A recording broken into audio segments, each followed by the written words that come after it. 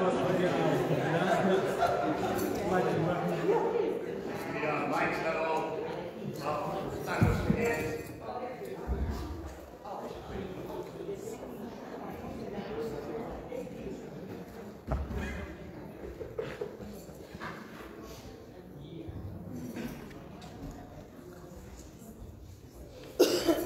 morning. It's time for us to begin our announcements. We'd like to welcome everyone here on today, especially anyone that might be visiting with us. Our announcements are as follows. The Winter Wonderland Post Office Box. Today is the last day for members to pick up a holiday card from the Sunshine Ministry available before you. Please pick up one card per household. To the parents of the congregation, COVID-19 has made it difficult for everyone this year, especially the children. If you have children celebrating their birthday this month, please contact Brother McRory to schedule a fire truck drive with Hook and Ladder Entertainment. Be advised, this has no affiliation with the City of Winston-Salem Fire Department. This, you can see Brother McRory if you're interested. Attention members, the 2021 offering envelopes are ready for pickup in the lobby. Please be sure to stop by the table for your envelopes. Please do not leave disinfectant wipes in the back of the pews or the areas you are sitting. Please dispose of them properly in the waste receptacles. Also, would like to remind the congregation that our New Year's Fellowship will not take place in the building this year. It will be done on Zoom on December 31st. This special event will be for 1 hour from 9 p.m. to 10 p.m. We look forward to celebrating the end of 2020 with you. More details can follow by way of website and Facebook. Also would like to remind the congregation that we will be taking up a special offering for brothers and family for this holiday season. Thank you for your attention.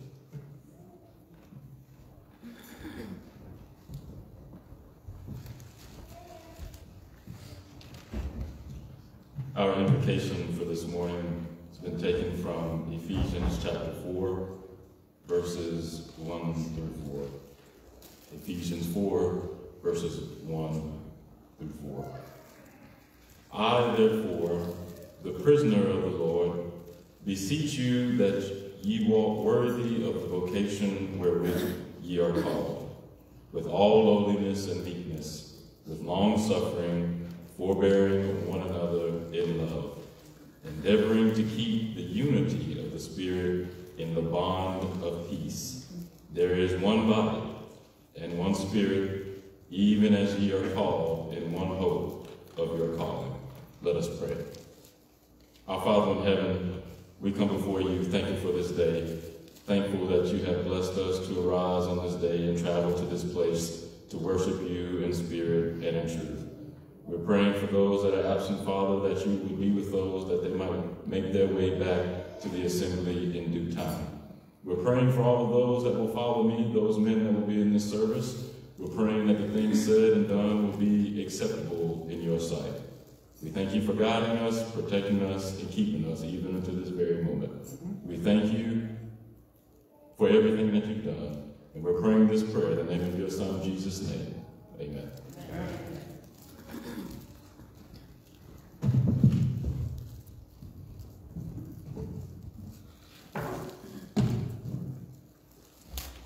We have come into this house, magnify the Lord. We have come into this house to magnify the Lord and worship him. Let us worship him. We have come into this house to magnify the Lord and worship him. Let us worship him. We have come into this house to magnify the Lord and worship Christ the Lord. Everybody worship him. Come on and worship Christ the Lord. Just forget about yourself and concentrate on him and worship him. Let us worship him. Just Just forget about yourself and concentrate on Him and worship Him. Let's worship Him. Just forget about yourself and concentrate on Him and worship Christ the Lord. Everybody worship Him. Come on and worship Christ the Lord. Let us lift up holy hands and magnify the Lord and worship Him. Let us worship Him. Let us lift up holy hands and magnify the Lord and worship Him. Let us worship Him. Let us lift up holy hands and magnify the Lord and worship Christ the Lord. Everybody worship Him. Come on and worship Christ the Lord. We have come into this house to magnify the Lord and worship Him. Let us worship Him. We have come into this house to magnify the Lord and worship Him. Let us worship Him. We have come into this house to magnify the Lord and worship Christ the Lord. Everybody worship Him. Come on and worship Christ the Lord.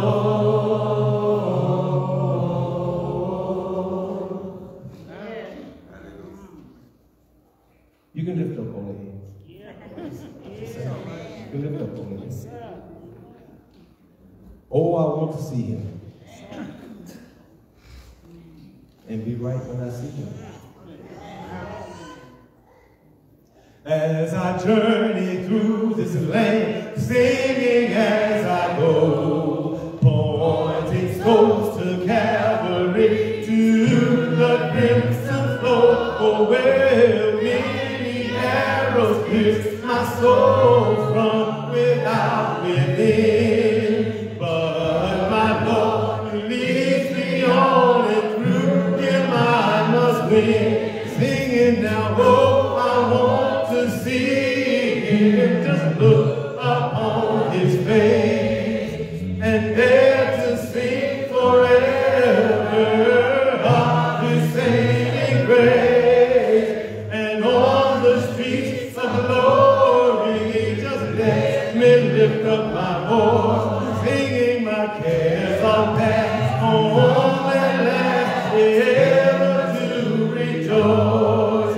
And when in service for my Lord, dark may be the night, but I cling more close to Him, and He will give me light. Well, Satan stands next, my soul turns my thoughts aside, but my Lord goes ahead, leads whatever betide. We're singing now, oh, I want to see Him, just look upon His face, and there to sing forever of His saving grace. Well, on the streets of glory, just let me lift up my voice, singing my cares all past, on and last ever to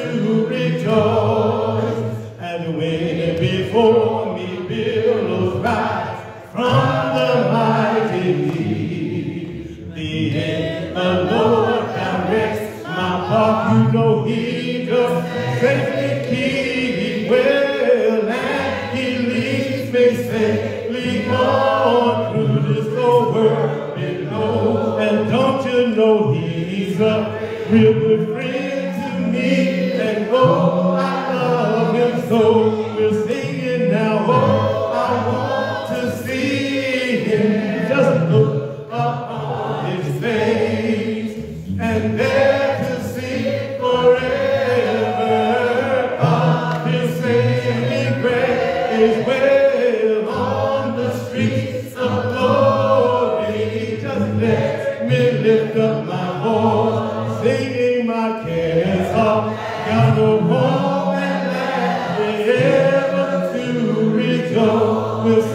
singing now, oh, I want to see him, just look upon his face, and there to sing forever his saving grace will on the streets of glory. Just let me lift up my voice, singing my cares are past, home at last, ever to rejoice. This morning's scripture reading is from the book of Matthew, chapter 1, verses 18 and 19. That's Matthew chapter 1, verses 18 and 19, and is also found in the front of your bulletin.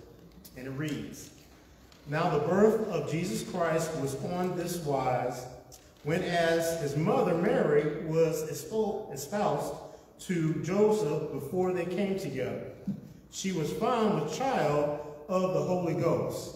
Then Joseph, her husband, being a just man, and not willing to make her public example, was minded to put her away privily. Thank you, Lord, for blessing the doers and seers of his word.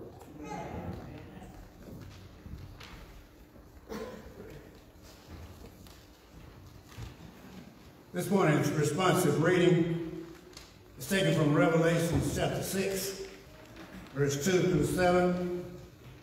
That's Revelation chapter 6, verse 2 through 7. And I saw, and behold, a white horse, and he that sat on him had a bow, and a crown was given unto him, and he went forth conquering and to conquer. And when he had opened the second seal, I heard Satan say, Come and see.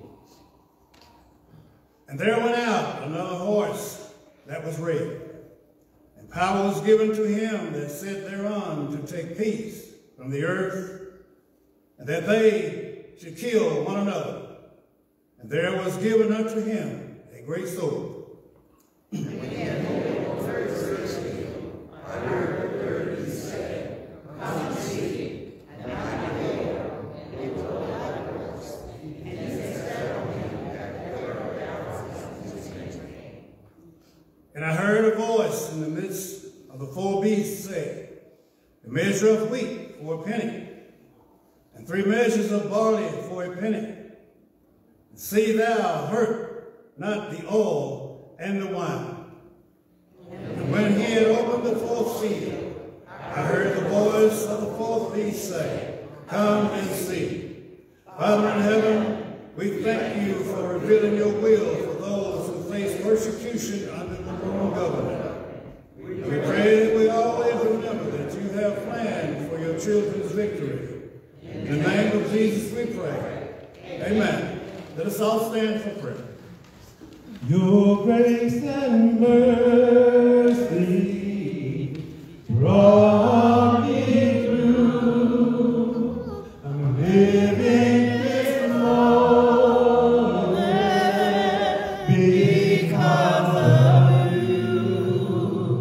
And I want to thank you and praise you too. Your grace and mercy brought me through. Your grace and mercy brought me through.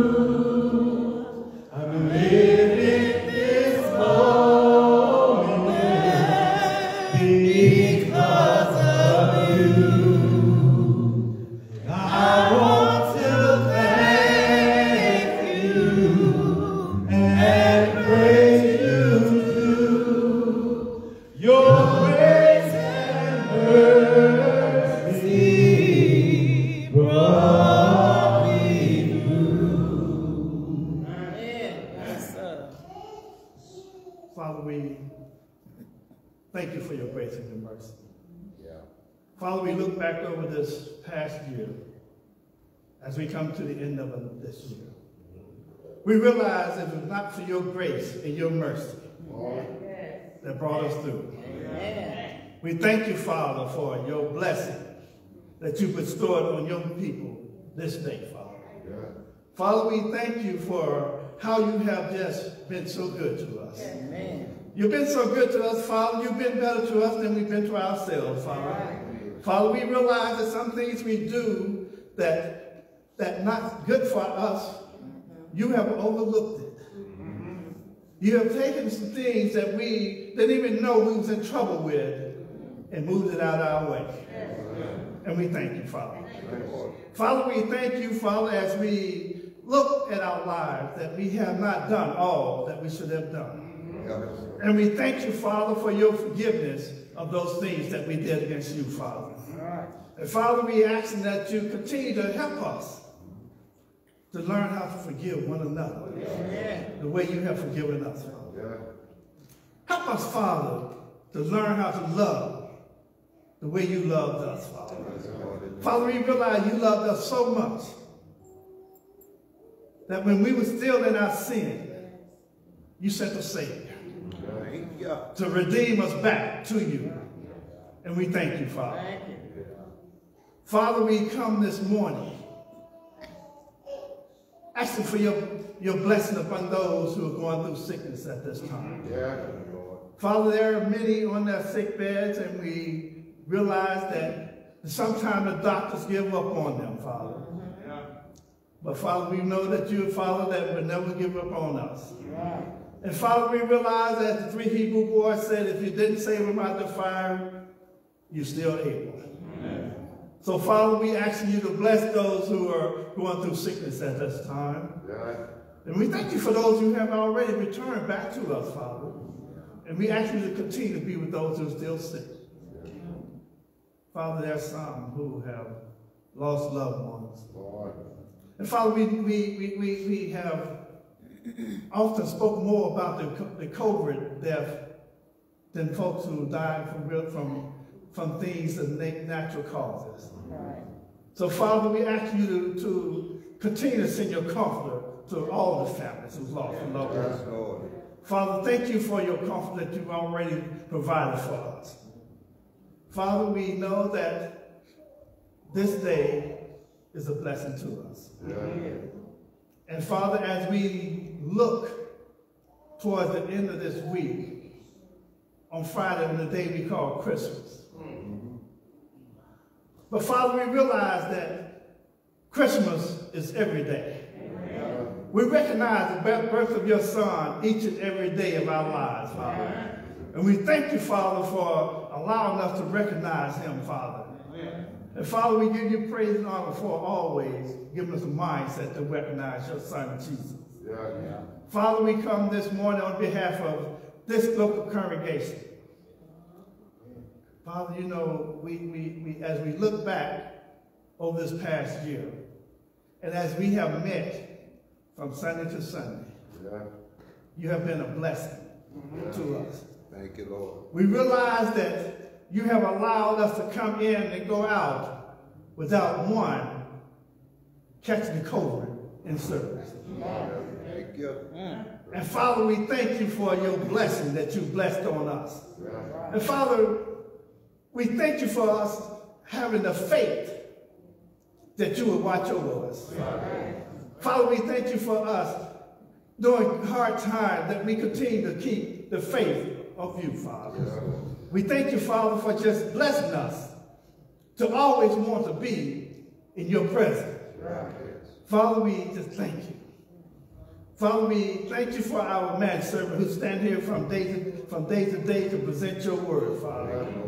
Father, we thank you for how you present your word to help us during this hard time, Father. Father, we thank you for his family. And Father, we thank you for our leaders of this congregation. We thank you for blessing us that you continue to lead your people. Father, we come thanking you and asking for your continued healing of our nation. We know you have started it, Father. But sometimes we doubt as we look at the commentary that's going on TV. We look at the commentary of things that the lies that's being portrayed each and every day. And Father, sometimes we lose faith. But Father, then we think about it once again.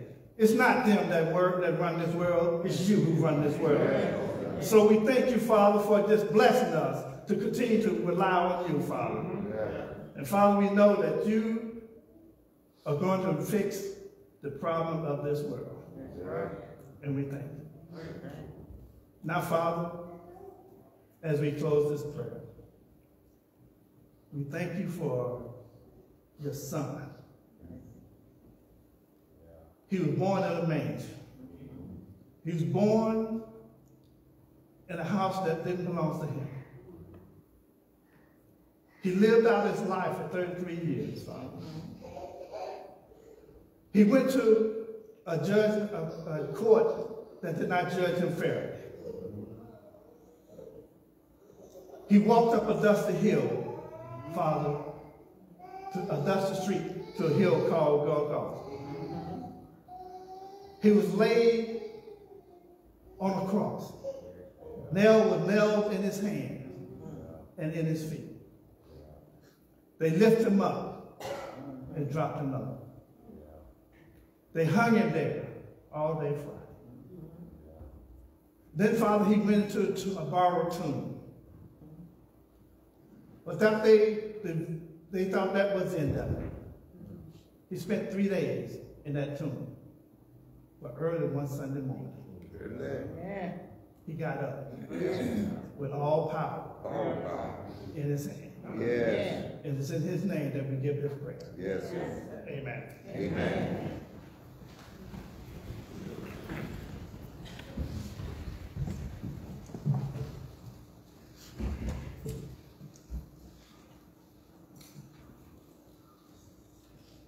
Golden crown, golden crown. You should wear a golden crown if you act right. Golden crown. Watch ye therefore, you know not the day when the Lord shall call your soul away. If you labor, striving for the right, you know that you shall wear a golden crown. Church in heaven, say you shall wear a crown. Don't you know that when the trumpet sounds for you shall wear a crown. Don't you know that you shall wear a golden crown? Now be not like the foolish virgins did, for he's coming. And you know not when, so keep your lamp all trim and burning bright. You know that you shall wear a golden crown. Church in heaven, say you shall wear a crown. Don't you know that when the trumpet sounds for you shall wear a crown. Don't you know that you shall wear a golden crown? And if at last you hold out to the end, you know that Jesus is an everlasting friend. If I stay within the church he found, you know that I shall wear a golden crown. Church in heaven, say I shall wear a crown. Don't you know that when the trumpet sounds, oh, I shall wear a crown. Don't you know that I shall wear a golden crown? Church in heaven, say you shall wear a crown. Don't you know that when the trumpet sounds, oh, say you shall wear a crown. crown. Don't you know that you shall wear a gold? I said you shall wear a gold. I said you shall wear a golden crown. Amen. The whole church say amen. Church say glory. Hallelujah. We give glory, honor, and praise to the great God of heaven who continues to bless us abundantly. We're thankful that he has kept us and preserved us even for this morning. It's good to look out upon the saved and those who trust in God and those who have put their confidence in God. And we're just thankful to God for giving us the privilege of coming out this morning to worship him in spirit and in truth, to lift up our voices in songs, hymns, and spiritual songs, and take before the throne of God our prayers and supplication, and agree together that God is good and very good to every one of us. We're thankful for those of you who are joining us by way of live streaming. We trust that you dedicate this time to God, meditate with us, be devotional with us during this worship hour, thanking God by yourself, if you have to, for how good he's been in your life. And hasn't he blessed us this year to keep us alive even to this day? Earlier in the year, the first quarter of the year, we began to experience what this country had not experienced in nearly 100 years, a pandemic. And we were thinking back in March that this will last just a little bit, a few weeks, and it'll all be over. One of the executives of this country was saying that everybody should be back in their assemblies by what he called Easter weekend. Even then, COVID was raging, and we had to adjust to the thought that maybe we won't be back in April. And then May came, and we won't be back in May. Then June, numbers began to climb, and things were still not the same. July and August, still COVID raging. And then September, October, November, December, the pandemic raging, and it seemed like no answer. But one thing is true, throughout all of that time, God has been God, isn't he? And he's been good to everyone. Thank him for keeping you, because somebody can tell you right now, you could be somewhere else, on your bed, barely able to breathe, with family praying for you, outside your room, and all of that's necessary. But you're here this morning, and thank God that he's kept you and brought you here on today. I'm saying you ought to be happy. You ought to be happy not just because it's December or you'll be off a few days this week or you got 1 or 2 gifts under a tree somewhere. You ought to be happy because God's been good to you. And you ought to praise him every day of your life for what he continues to do for every one of us. Stay in prayer for the country. Many of us have been affected by COVID this year, either with sickness or death in our families, and we continue in prayer and continue to ask God that he would do what is his will in due time. We're thankful for the good news we received about the vaccine, and we trust that you will get your shot. Amen. Get your vaccine if you will, and you don't have to worry about. You don't have to worry about whether or not anybody's seeing you healthy. I'm going to be watching to see how that vaccine does for you. Amen. I'm going to be watching. Yes. On that, somebody has put up there, in about 20 years, someone will say, if you took the COVID vaccine and you are experiencing the symptoms, please contact this or another. 20 years from now, you've grown 2 extra fingers or something like that. Praise God. You should be all right. I've got family members that have already taken COVID-19, but you know, I'm way down on the list as far as accessibility, that kind of thing. But if you're one of the early targets for the shot, let me know so I can watch you. See how you come along. And perhaps we'll be all right together. But we're thankful for science. We're thankful for what God gives man the ability to do. Because everything we have the ability to do mirrors the genius of God. We can't know anything that God does not already know. He already knows. He gives us opportunity to participate in this great creation. God already knows to make sure that how the plants will grow. But he's given us wisdom to know how to make plants grow. He already knows how to keep livestock and cattle safe, but he allows us to learn how to keep livestock and cattle safe. He already knows what to do about the flu and the cold and the COVID, but he allows us to participate in investigation and exploration and science so that we come to know his genius, and we thank God for that. We're thankful most of all for this first day of the week. We have one more, if the Lord says the same, one more Sunday in the year 2020. 2020 is coming to a close. Pray God that 2021 will be a better year than 2020. And on December 31st of this year, the Lord allows us to see the same. Don't be passing up those black-eyed peas. Eat them this year. Some of y'all didn't eat those black-eyed peas last year. We don't want another year like that. And if you can, take 12 grapes. Eat 12 grapes, one for each month of the new year. Get this year started right. Then go to God in prayer as the new year comes in. Don't mess off the end of the year. We need God to help us through that year. I'm looking this morning at Matthew chapter 1, verses 18 through 19. Matthew 1, verses 18 through 19. The Bible reads there, "Now the birth of Jesus Christ was on this wise.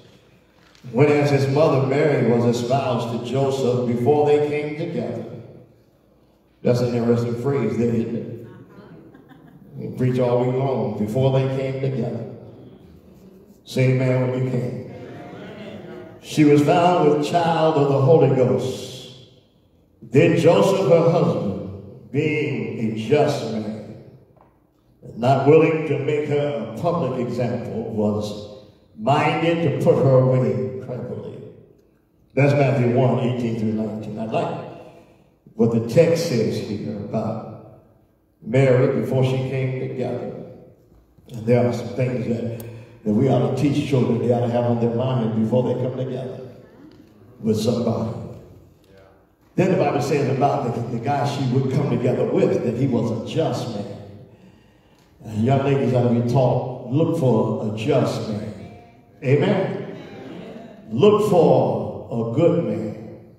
There's such a thing as a bad man and a good man. And all men is not alike. Now, I purposely said men's, I know that. But all men are not the same. It would be good in our society today if we could get back to teaching folk what to do before you come together. And teach folk the difference between good marriage, potentially marriage partners, and those that might cause you a little trouble. And some of you who have been married for just a day, you know you can have trouble on the first day. You know that's the truth. Some people on the day of their marriage, they're arguing before the wedding is over.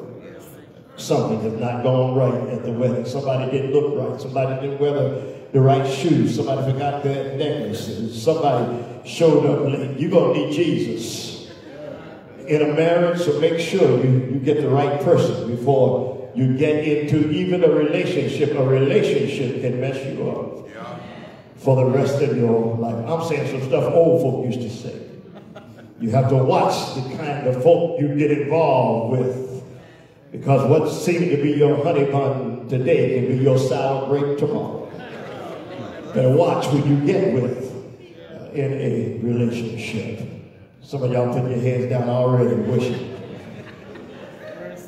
I hear people say from time to time, I wish I had heard that when I was young. You did. You just didn't pay any attention. Going to talk this morning on the subject, the birth of Jesus Christ. The birth of Jesus Christ. There is a religious group that believes it's not quite appropriate to talk about anybody's birth. Not only the birth of Jesus Christ, but your own birth, your birthday. And place no significance on that. But I want to say on this morning, all of life is significant. All of life has meaning. From the day that we are conceived and before in our parents' womb to the day that we walk no more on this time side of life.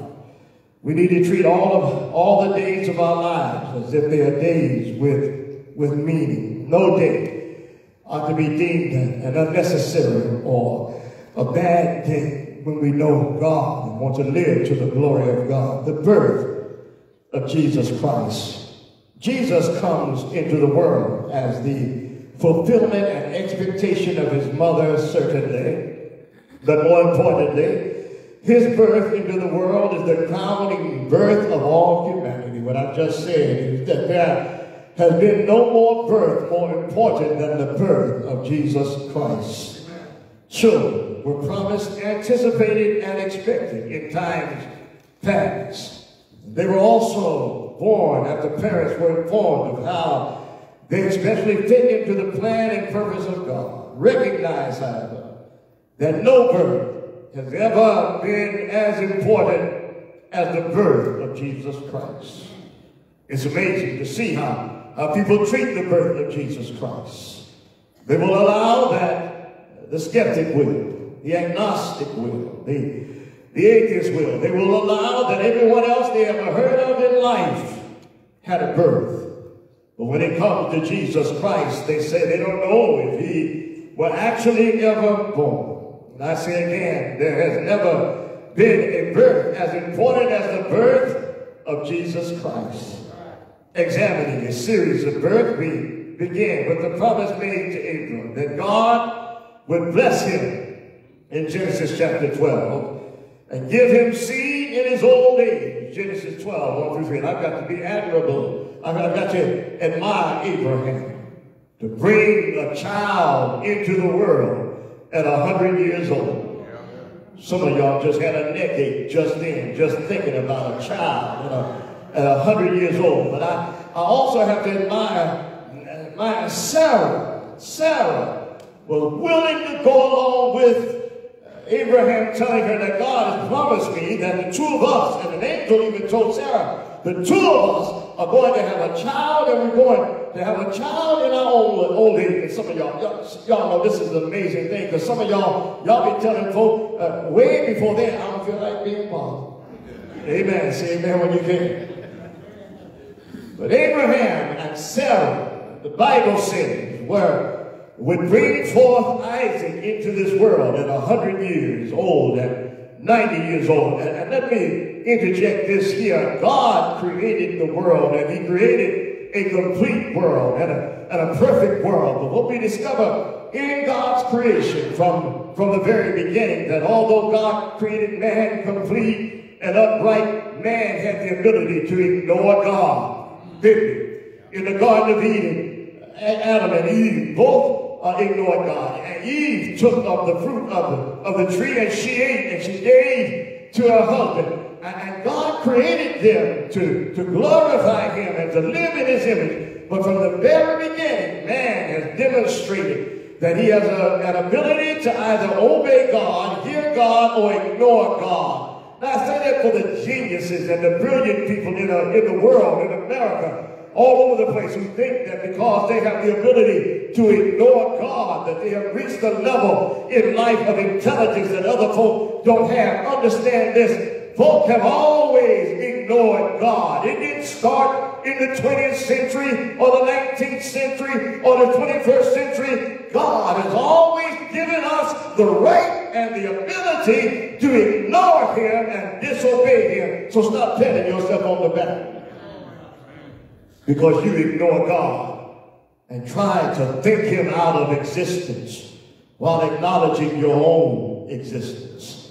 That's a spiritual thing, a soul thing. But the other thing to recognize about humanity is that although God created humans complete, that we find that there were some who could not live up to their physical potential. And we see it especially in these cases of these women in the Bible who were barren and could not have their own children. God, I thought you created men and women, perfect men and women, whole men and women. Why, God, is there in the world barrenness? Here's another thing to understand about God, that though God created us upright spiritually, and although God created our bodies formed from the dust of the ground, God never said about life that everything about our physical being or our spiritual being would be complete all the time, would be whole all the time, would function like we wanted it to function all the time. And what we learn from that is we've got to learn to depend upon what is the will of God.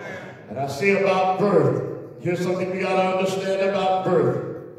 No one is born unless God says yes. God is responsible for every birth in this world. Everybody born is a result of the goodness of God. So Abraham and Sarah would bear Isaac. The birth of Isaac's son were also significant. What we find there too, they too came with promise from God, a direct fulfillment of God's intended purposes for Israel and all of mankind. God assured Jacob's and Esau's mother, 2 nations are in your womb, and 2 manner of people shall be separated from your bowels, and the one people shall be stronger than the other people, and the elder shall serve the younger. Genesis 25:23, Jacob was the younger and assumed the primary position of God's dealing with God's elect. I say God is the one who's responsible for all of our lives, and then God is responsible for who we are in life. Jacob and Esau are born twins, but God determined 2 different paths for these 2 young men. And we have to understand in life that we're not all on the same path, but thank God that he keeps us on the path that he designates for us. And you know, hear people say, I don't want to be like everybody else. Well, you can't, and you don't have to. You have to be, and you get to be what God has determined you to be. Birth concerns continue to be a part of the story during the time when Moses was born. I want you to recognize a pattern in these verses, that they are a continuous story and pattern when Moses was born. Remember, Pharaoh had decreed that male Hebrew children be killed at birth. Exodus 1 and verse 16. The mother of Moses, however, saw that her male child was a godly and a goodly child. Exodus 2 and 2. And hid him for 3 months. After she could no longer hide him, she put him in the ark in the river, making it possible for her Pharaoh's daughter to eventually adopt her. Exodus 2, verses 5 through 6. The birth and life of Moses are significant in the story of the salvation of mankind.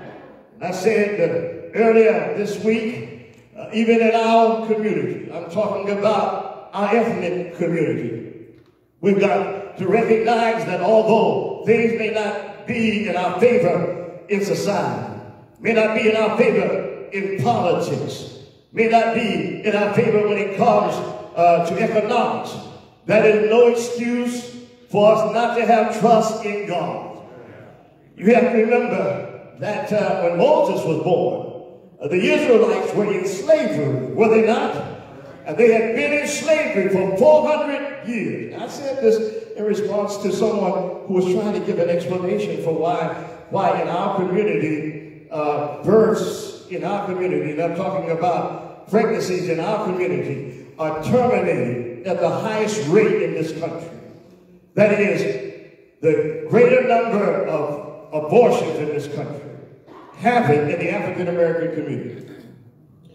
And someone says the reason is because our communities are suffering. There's no hope in our communities. Young men and young women don't want to bring children into this world where there's so much trouble. And I remind God's people, I'm not talking about our ethnic group. I'm not talking about another ethnic group. I'm not talking about examination of sociology and socioeconomic strata in this country.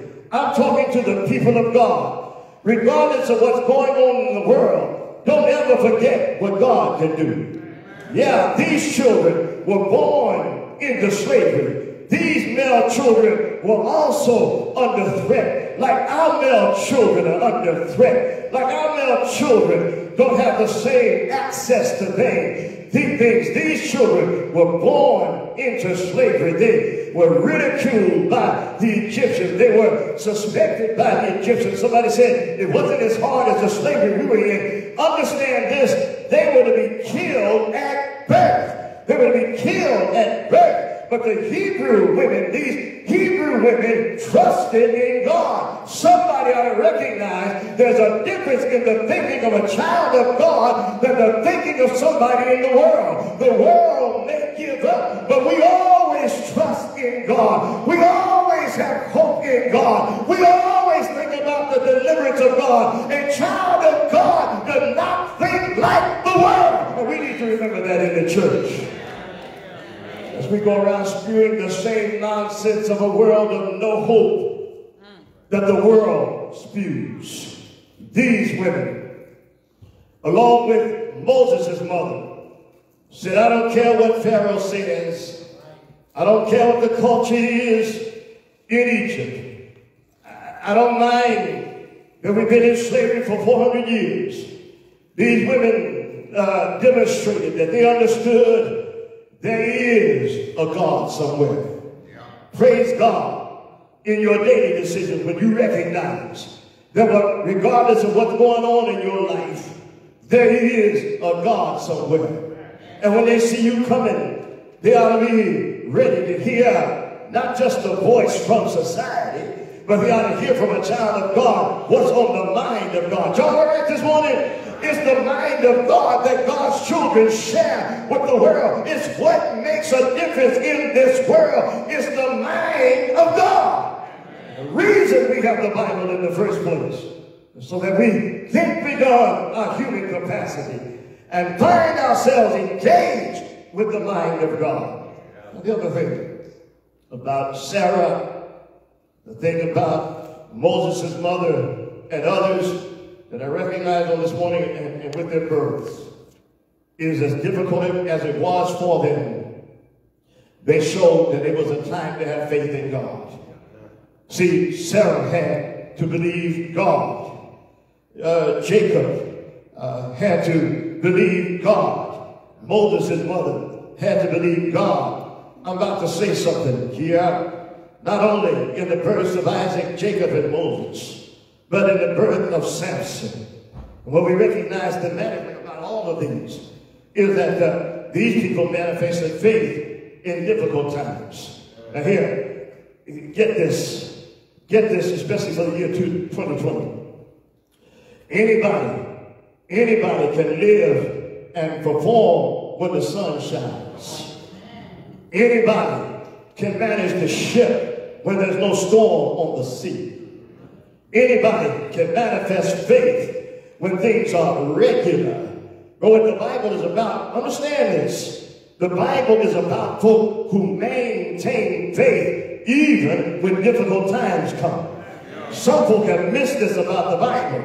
The Bible is not just for my easy time. The Bible is not just for when everything's in my favor. The Bible is not about when I can get a job easily, get a car easily, maintain a home easily. That's not what it's all about. What the Bible demonstrates is when the hard times come, where's your focus? What the Bible demonstrates is when the seas are tossed, will I remain calm? What the Bible wants to know is when the pandemic comes, will I still hold on to God? Will I still have faith in God? Will I still have trust in God? Will I still have hope in God? And praise God for the folk who say, I don't care what day it is, God's going to get praise for my life every day of my life. Let come and go what may. God's number one with me. I don't care what the other people say. I'm going to hold on to God Almighty. Yeah. Children of God, and I'm telling you a whole lot of children of God in this group this year that they thought they loved Jesus.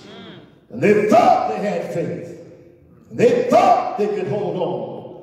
And they sang, let come and go what may. And now they've discovered if it's just a little trouble, it can rock your faith. It's been amazing this year. I'm telling you, it's been amazing.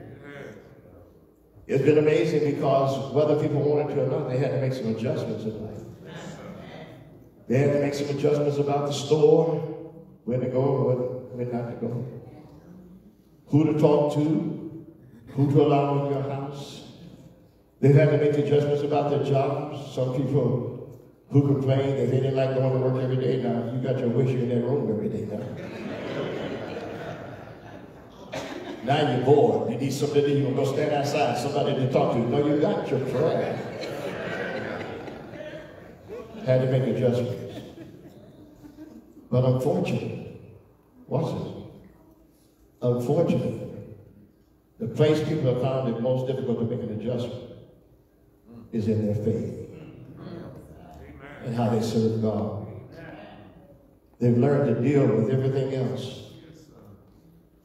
But their faith is losing its strength, becoming weaker. And you hear people saying things like, I don't know if I'll ever be back in service again because it's dangerous. It's dangerous at the store. I know you get tired of hearing people saying this. People, they made that adverse conjunction, or rather, they learned how it is to refute arguments when you say things like, you got to be careful on your job whenever you do go in, don't you? I hope you don't go to your job grabbing people, hugging them, giving them a kiss on the neck and things like that, and you got to go to coffee. You got to make adjustments in the store. Remember, you used to stop in the store, hey, how you doing? Now you act like you don't see it. Walking through the store, washing your hands, rubbing on carts with wipes. You didn't do that before. You just walk right in the store and pick up a cart just to go and push it. You don't know if people have been pushing that button, sneezing all over, digging in their nose or what. Y'all know that's the truth. Folks standing all up on you, talking and going on. You can feel them talking. Made adjustments everywhere. I messed around the other day. I was real daring, and I haven't done this about during COVID. I went inside a barber shop, and I thought I was in the COVID incubation room. These young barbers, brother, young barbers. Come on. They're in their bumping fists, bumping elbows, hugging. Mask ain't on, cutting folks' hair. I was sitting in that chair, I was trimming and going on. Just take a little bit off the top, I'll be out of here.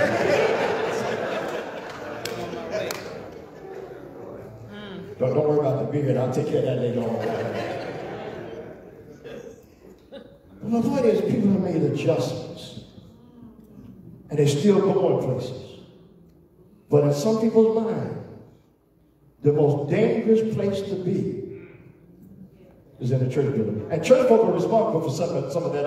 I read last night, the church came in and had a December 6th meeting at a church, and 70-something folk came down with COVID. They in there in a chorus singing a bunch of songs and no mask on. Oh, you don't need all of that. Have some sense. Sing, but sing away from somebody else. They can hear you loud. They can hear you. Even with your mask on, they hear you. Didn't anybody ever tell you they hear you all over the house? Church folk are responsible for some of that.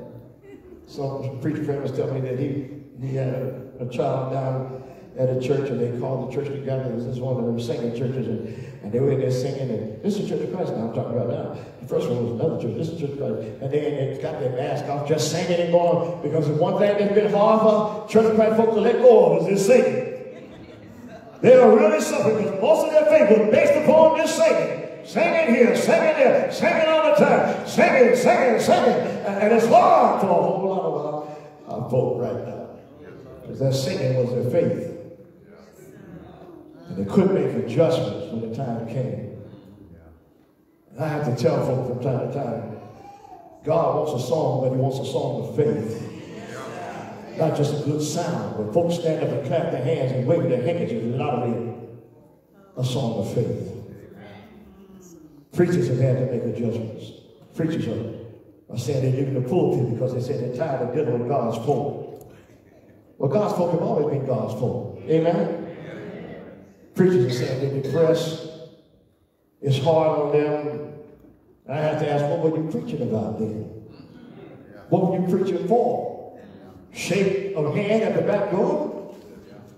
Good job, preacher. Everything's good. One doesn't just preach when folk are singing your praises because you won't have any songs sung. Amen. You got to preach even during difficult times. And I tell you, it may be good because sometimes some folk are doing some stuff they don't need to be doing in the first place. Now, right now, I just crossed the line. I get accused of this all the time. And you just too hard. You don't have any sympathy. You don't have any empathy. You're a non-caring, non-feeling person. So what? Okay.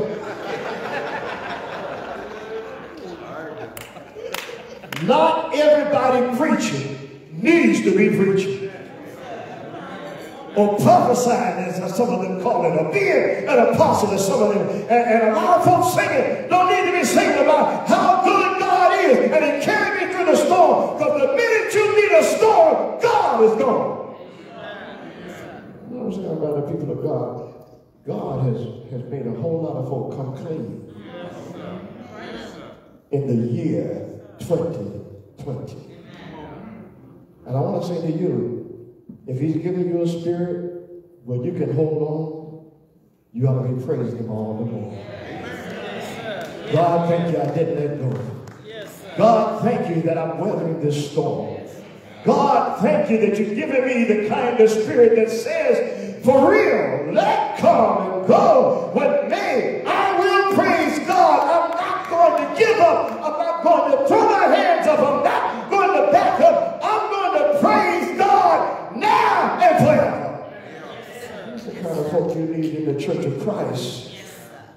Folk who figure out a way to continue to praise God. I want to say we're glad and happy for the people who make the adjustment, at least to join us live stream, drive on Facebook or however you do it. We ask you to pray with us, do scripture with us, commune with us, and give with us. But I also want to say too, that if you're out here going everywhere else during the week, because they don't have live stream, or Facebook for you to join, you need to cut that out too. Because if folk can see you there, we ought to see you here as a child of God. And I say something about life. You don't want to take unnecessary risks, for sure. But every day of your life, something might happen. Amen. And let it be your situation, that what happens in your life is that you gave God your very, very best. The birth stories of the Bible are sometimes difficult for us to appreciate and grasp in our culture, but every one of them has significance in the Bible. And I said earlier, God is responsible for every birth. But understand this too, as children of God, even as we think about Moses being born into the world, people were arguing through this political season about the right to life, whether one is right to life or pro-choice. I had a narrative for those who claimed to be right to life, but then had no problem with children being separated from their parents at the border. You say you're right to life, but you don't have a problem with the criminalization of certain societies and police brutalities. You say you're right to life, but you don't care that people are dying of hunger who are in this world. I think the biblical principle is, how can you love him whom you have not seen?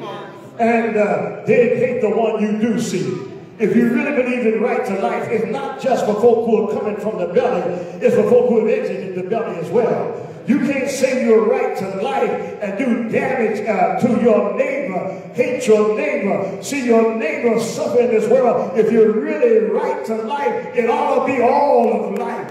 That's the problem I had with one political narrative that kept saying that that party's for abortion and that party's for choice. I tell you what, all of us should be for life, not just when a child is born, but after the child is born. We ought to be for the right to life, and the Constitution says liberty and the pursuit of happiness. It's about all of life. We got a whole lot of Christians. When their children were taken at the border, some of them imprisoned, others raped. And they were talking about how it was their fault that they were suffering such things. And then at the same time saying that I believe that every child ought to be born. I said again, that's inconsistent. You care for the baby before it's born. You ought to care for the baby after it is born. How it lives in this world. I believe that a child of God should be for the right to life, because God is the one for the entry into the womb of the child. Here's the way Jeremiah says it. Before I was formed in the belly, I knew you. And before I cometh forth out of the womb, I sanctified thee, and I ordained thee a prophet unto the nation. Jeremiah said, God knew me before I was formed in the belly. God knew me before I came out of the womb. God ordained me to be a prophet. I say again, God is responsible for all of life. And we're going to be like God. We're going to care about all of life. But Jeremiah gives us something else important here. Not that God knows us before we're formed in the belly. Not just that God cares for the life in the belly. Not just that God can take care of us once we come into this world. But thank God that he has a plan for every one of us. Many of us are not explaining that plan as clearly as Jeremiah may have been, or as Noah may have. But God gives us opportunity to discover how he can use us in this world. God has a plan for every one of us. We thank God for allowing us to be born. Thank God for the goodness in our lives, and thank God for the gifts we have, and pray God that we use those gifts to his glory. When we talk about these Old Testament verses, we're not to forget that our story is about the New Testament verse as well. Here we have yet another woman who is barren, like Sarah was barren, like Samson's mother was barren. All of these women living a difficult life, and God blesses their lives. Sarah Elizabeth was barren, but John the Baptist is her child. And then the story of Mary. The text says about Mary, before she and her mate came together. And I say here, and I'm not going to look at anybody, because I don't want anybody to think I'm talking about him or talking about her right now. I'm just saying that we used to tell children, don't just hook up with anybody. Don't just hook up with a date. Don't lie down with just anybody. Don't be out here trying to be intimate with just anybody. You ought to have some gumption about yourself, some respect about yourself, some decency about yourself. You ought to recognize that God doesn't just want you with everybody. God will give you somebody who will bless your life if you just trust in God. What I'm saying is that we were not ashamed in the past to tell folks, hook up with somebody who's decent, got some moral, and loves God.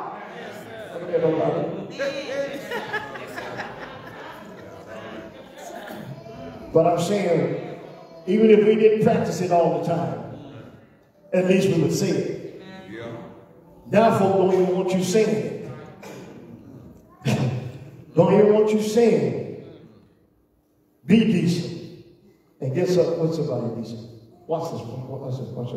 Listen to this one. They used to say stuff like this. Watch this. You got my back, Brother Jones? They used to say stuff like, sex is for marriage. Oh! I just want to speak that by before 2020 got over.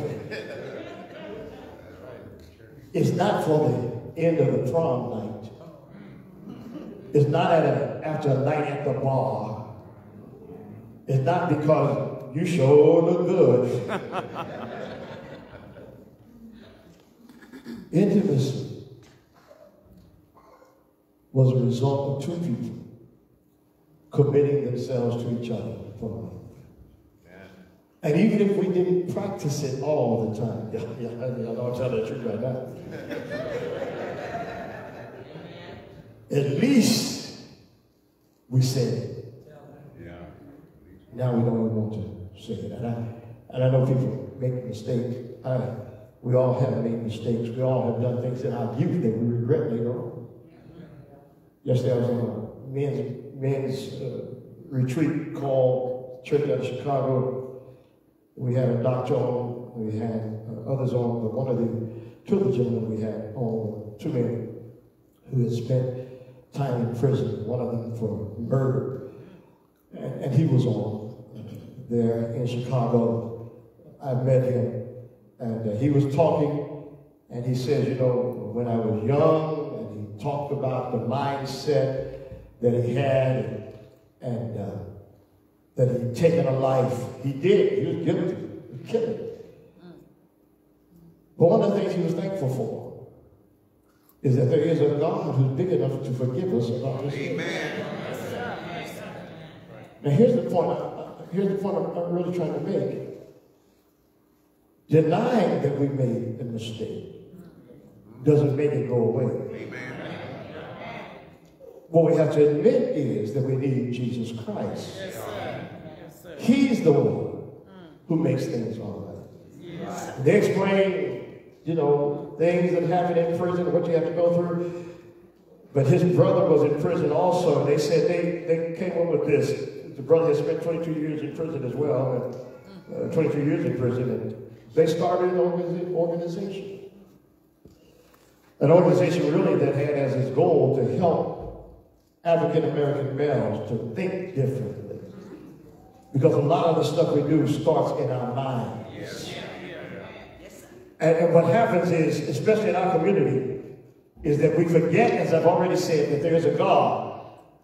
But then we start using what's happening in society as an excuse not to live up to the challenges of God. Everybody's against me. Everybody's oppressing me. Everybody's suppressing me. Everybody doesn't believe in me. You don't have to take that track. Because everybody is not your God. The Father of Jesus Christ is your God. And if God be your help, you can make a difference not only for your life and your family's life, but you can make a difference for society.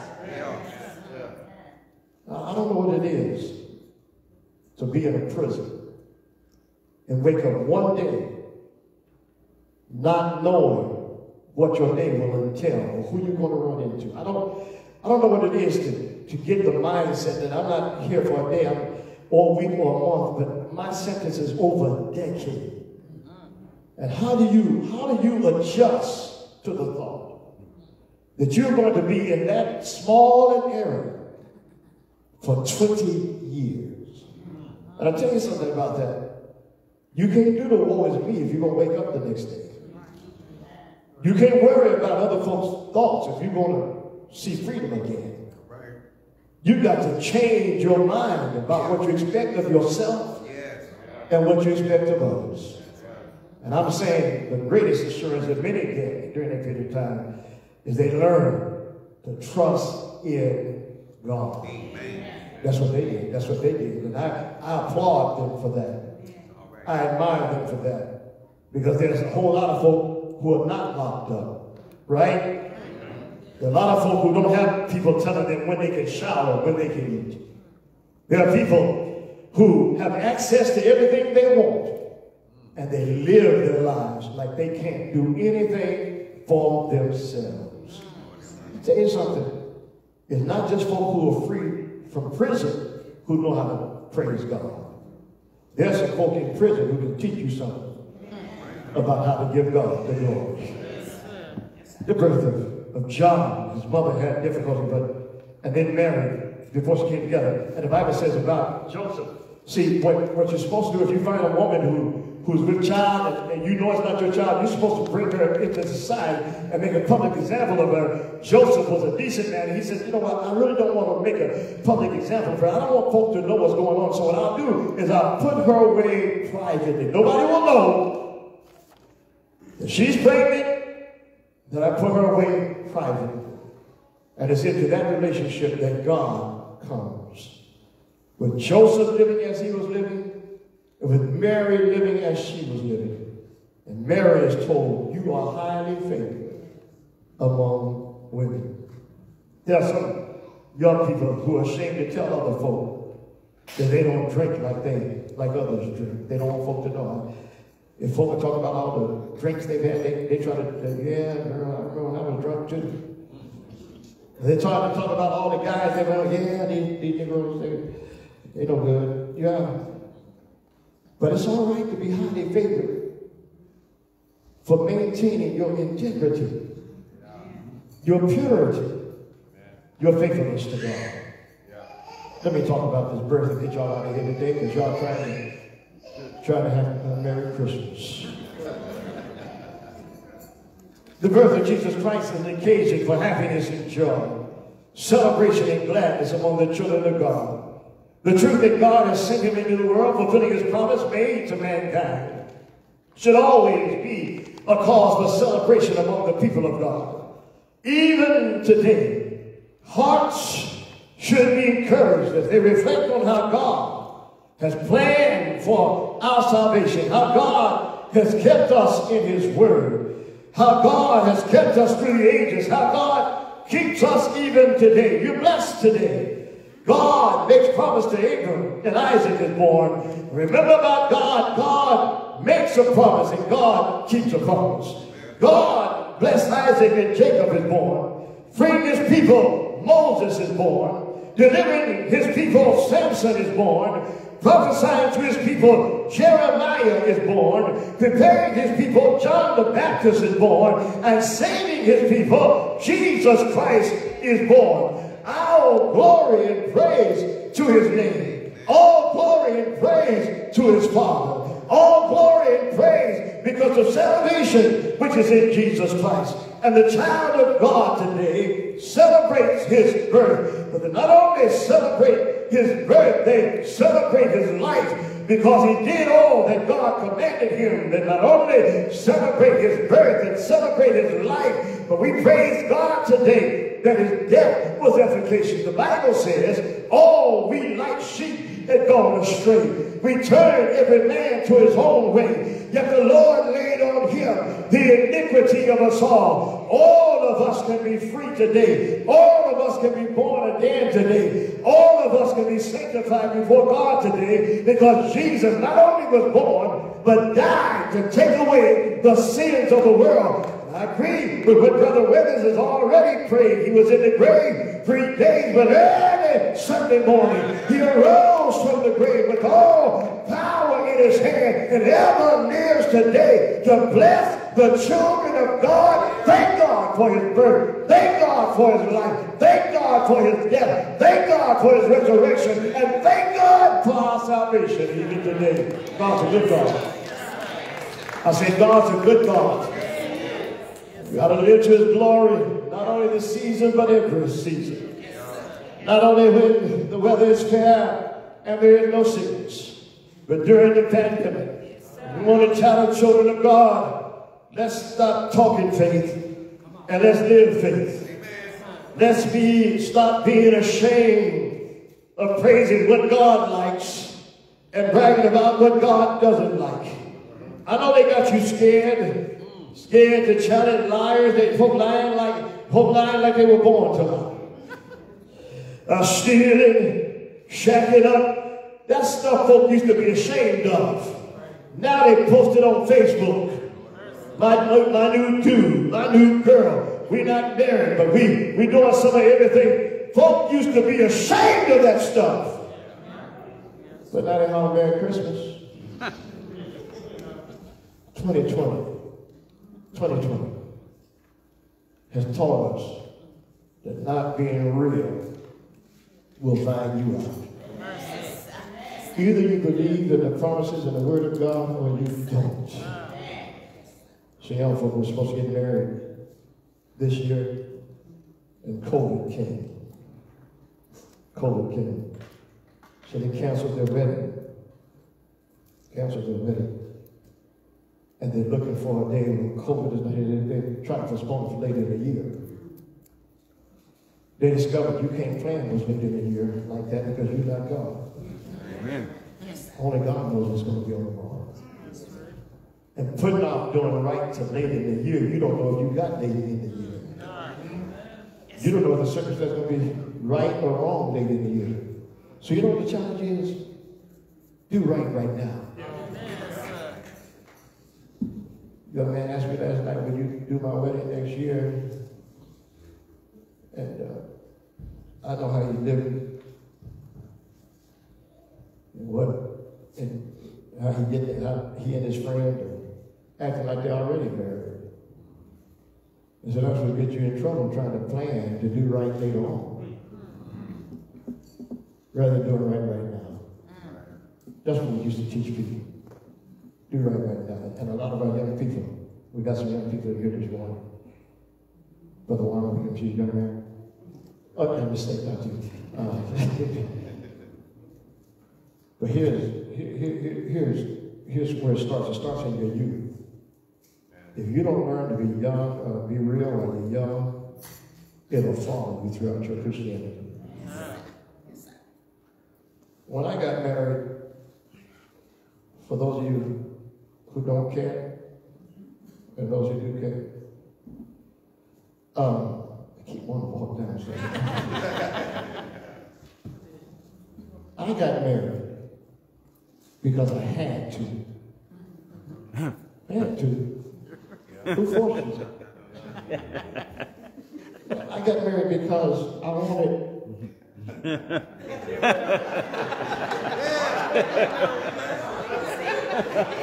Well, I'm thinking about this because we just had a wedding anniversary the other day, 37 years. Amen. And this past Thursday, I think it was, right? Yeah. And Friday. I think back on those times, because what we were told when we were growing up is that if you want to be intimate with somebody, you marry that person. Amen. Yes. See, that's one of the things that drives you to marriage. You don't just lay down with a person and live with a person. You marry the person. Y'all heard that? And so I was preaching. I was 23 years old. I was preaching at the church. You know what they said about young preachers anyway, right? The brothers were even arguing at that church. They said, you know, he's a young preacher. He's going to be in the church. He's going to be with some of And you preaching for a church. You're 23 years old. You got your strength to get you there. And they knew I had a fiancé. That's what we called. But we meant fiancé back then. Today, we just mean our sleeping partner. Back then, right now, fiancé means that we're going to get married one day, but not for real. If something happens. Fiancé. And I know they were talking to me, she coming here. And you know, when she would come and stay with me, not with me, but she come and stay. Get it right. Come and stay with one of the families at the church. I know folks say this nigga out doing something, but here's the thing I'm talking about real. As children, we were taught that God has a certain expectation for your life. And if you want to be a Christian, this is what you do. You don't just say you're a Christian and then do what you want to do. You say you're a Christian, you do what God tells you to do. And she grew up, my wife did, she grew up in a church where they were no worse than that. The preacher used to tell her all the time, she's nervous about this even today. Her preacher used to tell her all the time, y'all going to hell. Y'all going to hell, go to hell, go to hell. So even today, if I want my wife to act right, I say, you know, go to hell. Get on the table for 90 minutes and all. But see, what we've done, and this is all come to fruition in 2020, is we have talked about being Christians so long that we think just to talk about it is to be a Christian. It's not just to talk about it, it's to live about it. And what I'm saying during this message is, we're afraid even to say something to our folk today about there is a God. So I was looking at my wife, she was looking at me, and we were thinking, well, you know, this ain't doing it for us. We need to get married. And we weren't going to Hawaii when we got married. We had no money for that. We weren't going to Cancun. We're not taking a cruise. We ain't got no money for that. We'll be saving for 10 years trying to have some money for that. So we just had a wedding. Just had a wedding. Because our spirituality was more important than spending a bunch of money to stay together for 6 months. Spend all that money before marriage and get into marriage and can't stay. And I heard they're talking about that this year. Somebody brought out a report that they said, still, folk who live together before they marry are more likely to divorce than those who don't. Isn't that amazing? We think it's the opposite. Yeah. We say things like you got to try it before you buy it. No, I ain't gonna go to the car lot and give me no car. I ain't driving. Well, why they sell the cars on TV and I'm gonna drop them off at your house once you look at it on the computer now? You ain't drove it and lie. Look at my new car. It's not the way to live. And all these churches have fun with their young people right now during this COVID. I think part of that is they've seen our hypocrisy for so long that they thought it's all right to praise God on Sunday and live like you want on Monday. Jesus was born. Praise Him for that. Praise God for that. But He also lived. And that life was to teach us something about life. And I told you the truth before. We get ready to stand up. When my wife and I got married, I said this will last about 10 years. Now, I don't know, you're young. I said, we look, we both contrary. I said, if I don't get to 10 years, I think I didn't do good. I'll go on to my next one. I told my wife this, but the Lord had blessed us. Yes, sir. 37 years. 37 years. And I told you before, remember all peaches and creams? There was some hollers and screams. Come on. You two, tell the truth. Amen. Amen. And I'm saying people learn to trust in God. 2020 has taught us hypocrisy, duplicity, saying one thing and living another will eventually manifest itself. Is God good to you? Yes, sir. If you're not a child of God, you can come on this morning by believing that Jesus died for your sins and buried, rose again, repent of sin, confess Christ, be baptized, and God will add you to the Church of Christ, sealed with the Holy Spirit. If you need God in prayer, make it known. Together we stand and sing an invitation song. Let us stand. There's a fountain free, tis for you and me. Let us haste, oh haste, to the brink. 'Tis a fount of love from the source above, and He bids us all freely drink. Oh, will you come to the fountain free? Will you come? 'Tis for you and me. Thirsty soul, hear the welcome call. 'Tis a fountain open for all. Amen. Once again, we thank God for another outstanding message from Brother Carruthers. Let's give him a hand for this message. We'll give hands for everything else, but when a good message from God, we sometimes consider that say, why did He say that? So at this time, we give anyone an opportunity that may have something on their heart to give the opportunity to make a statement. Yes, I need prayer for my father, Thomas Johnson. He has upcoming hip replacement surgery on Monday, so just prayers that everything goes well with that. Amen. Brother McQueen. Yes, I asked prayer for my daughter. She's working for a facility, a care facility, and one of the patients found that COVID. So she's working around that area, so just ask for a little stressed out about it right now. Just continue to pray that she don't contract it and just give her strength to just keep going.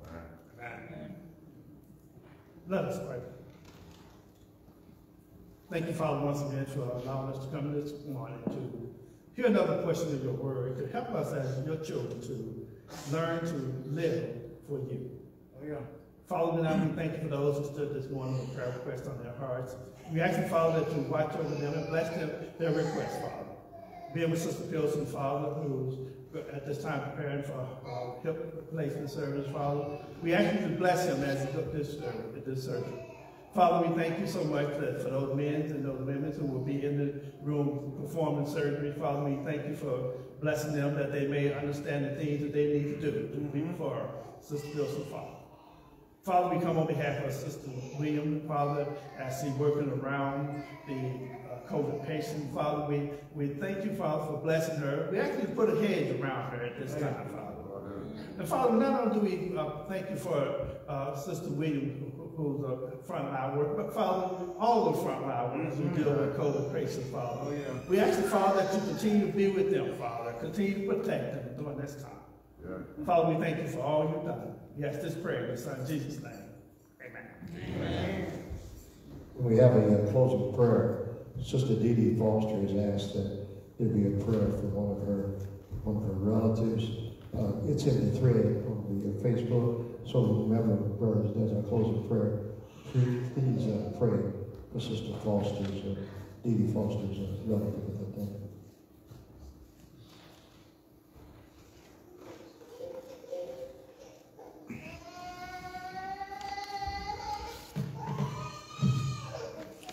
It is not a time set aside where we give back to what the Lord has blessed us with, and we do that in our offering. I'll read for our hearing 2 Corinthians 9, 6, 7, and 8. But this I say, he which soweth sparingly shall reap also sparingly. He which soweth bountifully shall reap also bountifully. Every man is according to the purpose in his heart. So let him give, not grudgingly or necessity, for God loveth a cheerful giver. And God is able to make all grace abound towards you, that ye always have all sufficiencies in all things, that ye may abound to every good work. At this time, we give you opportunity to give.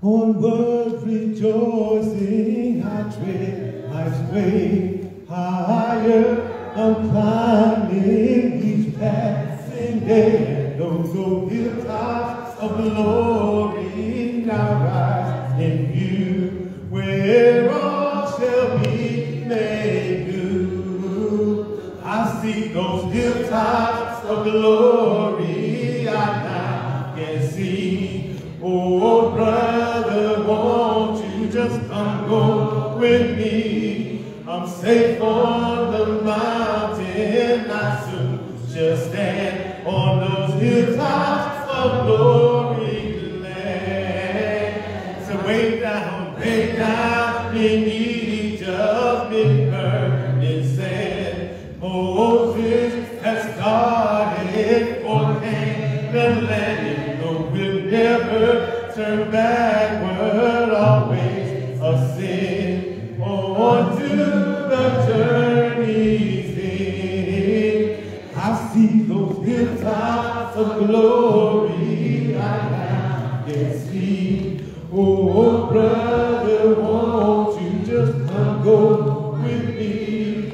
I'm safe on the mountain, I soon shall stand on those hilltops of glory land.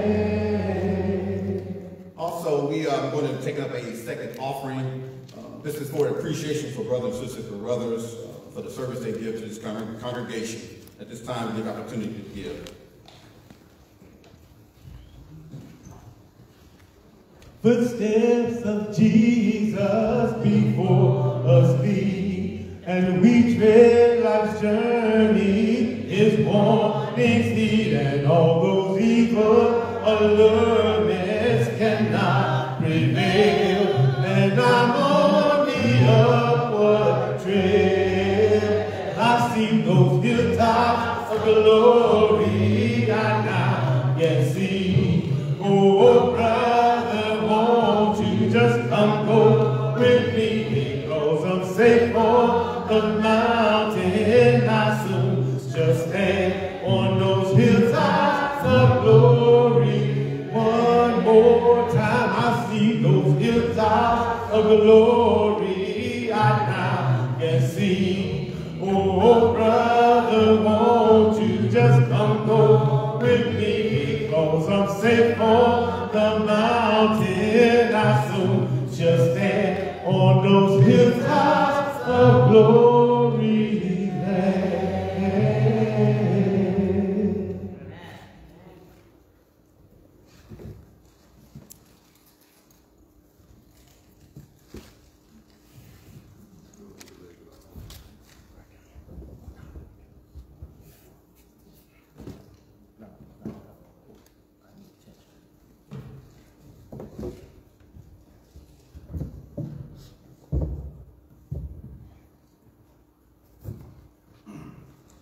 Let's pray for the offering.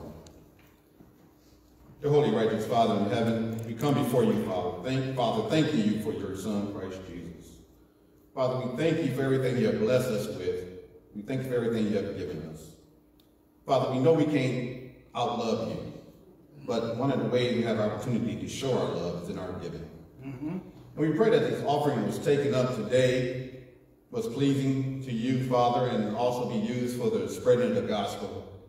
Father, we also pray for the offering that was taken up for our brother and sister Carruthers, the appreciation that we have for them and teaching us and supporting and leading this congregation. And we thank you for blessings for such a man of God as this.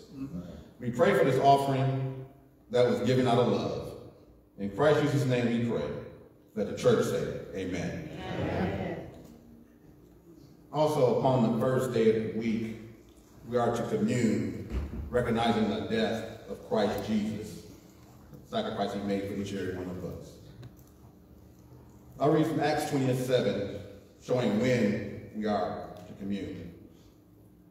Upon the first day of the week, when the disciples came together to break bread, Paul preached unto them, ready to depart on tomorrow, and continued his speech unto midnight. In 1 Corinthians 11:23, Paul gives an example of why we commune. For I received of the Lord, which also I delivered unto you, that the same night Jesus was betrayed, took bread. And when he had given thanks, he brake it and said, Take, eat. This is my body, which is broken for you. This do in remembrance of me.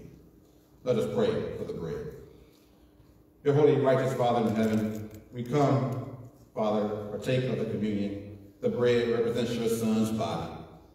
We pray we take this bread in remembrance of Christ Jesus and his sacrifice. In Jesus Christ's name we do pray. Let the church say, amen. Amen.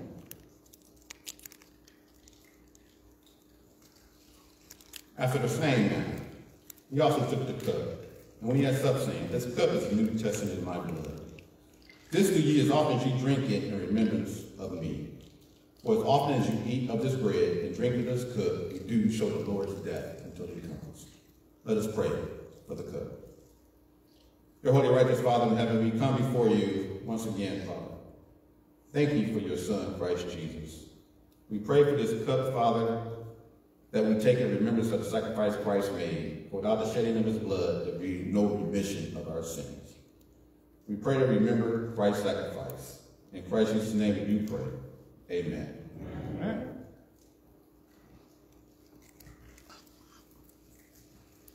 The ushers will come before you now and collect your attendance cards.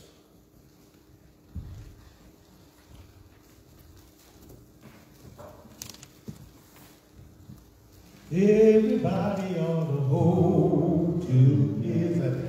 Hold on to my God's unchanging hand. Everybody ought to hold to his hand. To my God's unchanging hand. You ought to build your hope on things eternal.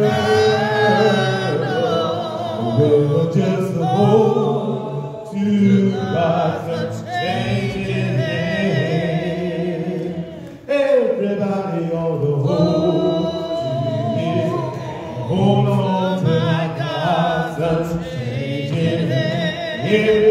Somebody ought to hold to his hand till my God comes in. You ought to build your hopes on things eternal. Just hold to God's unchanging hand. Let us bow. Father in heaven, again, we want to be mindful of Sister Dee Dee Foster and her relative. We pray, dear Heavenly Father, that you might strengthen that relative and strengthen the Foster family. And Father, we thank you again for blessing us to assemble here this day. We pray again, Father, that you bless us as we go on about our way. And we pray, Father, for those of us that as you bless us to see another holiday season, that you might bless us through it and bless us as a family, both together and with our family. Bless us until we meet again. For us in Christ Jesus' name, we pray and give thanks. Amen. Amen.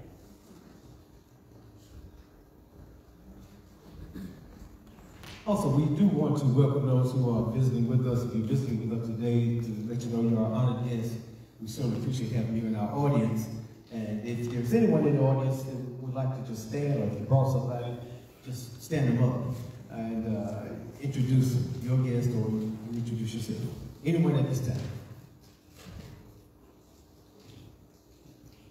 Okay. Well, yes, sir. I'm a visitor. I've been here a couple of times. My name is Robert. Nice to be here with you guys. I like the energy around here. The sermons are very acknowledged. Amen. Appreciate you standing up and saying it. Thank you so much. And one other thing we want to do at this time, and brothers and sisters, we appreciate y'all so much. And we just want to give you a small token. This is from the Sunshine Ministry. And I just want to read this. It says, on behalf of the Sunshine Ministry, we would like to thank Brothers and Sister Carruthers for their hard work and dedication. Brothers and brothers, we would like to thank you for keeping us spiritually fed, even through the pandemic. Please accept our small token of appreciation for all that you do. And we have some lovely baskets here for brothers and sisters.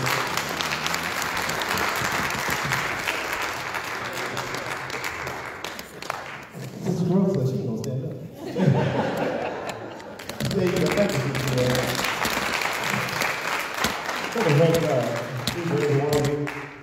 Thank you, Sunshine Committee. Thank you, Church. Thank you for all of you who've been able to come here to the building this year, as well as those who support us, support the church online, and with your giving, as has been mentioned over again. This has been a very difficult year. We're proud of our senior members who come to the 8 o'clock service, come to the 11 o'clock service. They have really been hanging in there. That's the senior members. And I don't think one of them has come down with COVID-19. And several of them are over 75 years old. I think somebody asked one time, won't he do it? Yeah. We're thankful for those who are younger, these older men. We don't know what we would have done without them this year of 2020, but they really stepped up, the older sisters and then all of the ministries that have tried to continue to function and have them function. We're thankful for the Sunshine Committee. We're thankful for those who have brought the holiday season in here, the Sunshine Committee, and I think the Decoration Committee, I forget what it's called. On that, they got us with the red points. Amen. I don't know the name of flowers. Those flowers. Yeah. So thank you for that. Sister Roebuck has told me that, ESR has been testing for COVID. Last weekend they tested 50, weekend previous they tested 50 for COVID. This past weekend over 90, I believe it was. And we just asked to keep those families in prayer. There are a lot of families that are going through this right now with family members, and they're not knowing where they're picking it up from. And that's what we say. Even if those people look well, stay away from them. Stay away from each other when you need on this morning as well. It's not because you don't like them. It's because you love them and you want the best for them. Thank you, guests, for being here consistently. I see we have another guest back here in front of Brother Terry. You got, I think that's a beard or a mask. Oh, my brother, good to have you this morning. In front of Brother Terry. Good to have you here this morning. And any of our guests who are with us from week to week, let's remember all of them. And be safe this week. Be safe this week. We know you're getting together for the holidays, but be safe. Are there any other announcements, brothers? Yeah. All right. We did not make an announcement about giving to the preacher this year. We usually have that in the bulletin. We didn't have it in the bulletin. I was saying just don't worry about that this year because we don't want folks saying it's COVID-19. Brother, still. Yeah. But we thank you for what you've done. And if nothing else, consider yourselves dismissed.